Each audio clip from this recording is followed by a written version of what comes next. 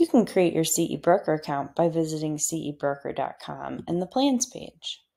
You can select your location using this dropdown if the default isn't correct for you. Here you'll see the plan's information. There are paid subscriptions that offer additional benefits, such as a detailed CE transcript or an account manager to help you, but you can always reach compliance with a free basic account. Enter your license number or use this link if you've forgotten your license number, and your information will be pulled up.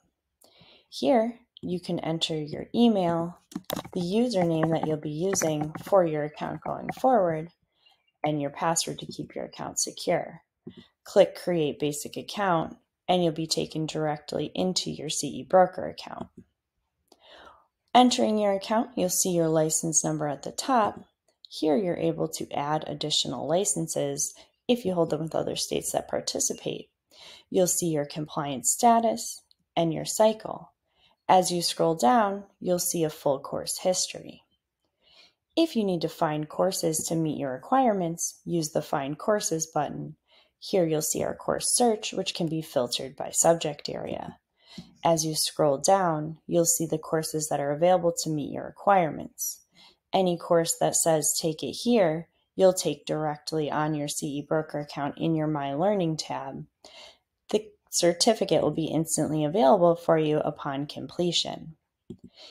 If you've already completed a course, you can use the Report CE button to report that course. You'll see the reporting options listed there. You can use the Learn More button to learn more about each reporting option, and the How to Report will give you a preview of the questions you're going to see during that reporting process. Click Begin when you're ready, and you'll refer to your certificate to enter the information through the reporting flow. Answer the questions, and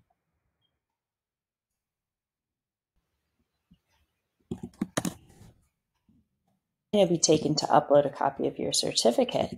You can drag and drop or browse to find that file. Once it's uploaded, you're ready to click Continue and then Submit CE. You'll get a check mark and a confirmation to let you know that that has been submitted. You can then report additional CE or view your transcript to see those courses automatically applied to your requirements.